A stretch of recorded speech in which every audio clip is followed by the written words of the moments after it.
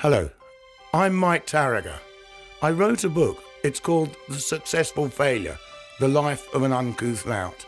This book is for Sam's Place, a charity local to me that gives respite to families with terminally ill children or children who need 24-hour care.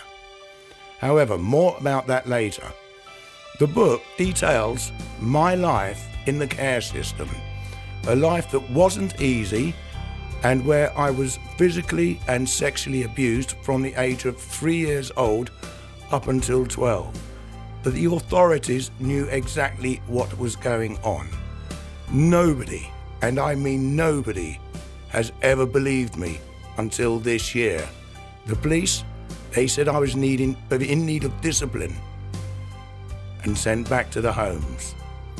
Other police, 3-4 years ago, told me it couldn't have happened. But the Goddard report, the inquiry into the children's homes, Shirley Oaks and the Hollies, have brought it all out into the open.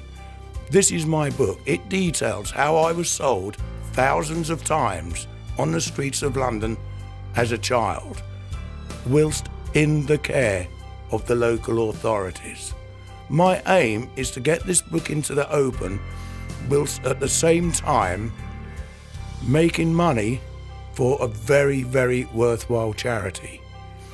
The books that I have had printed have all gone, but you will see some of the photos of my time, my life, and the way I live it now.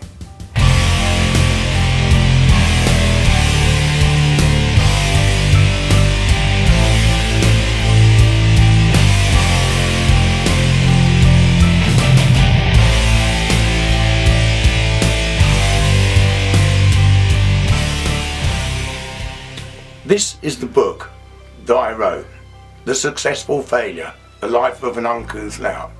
This book is available to the general public. There is no fee for this book, but a donation is more than welcome for Sam's Place. And also it goes out with the hope that children, young people, will read this and think, oh, I've had something like this. Well, tell someone. If you don't tell them, it'll never get stopped.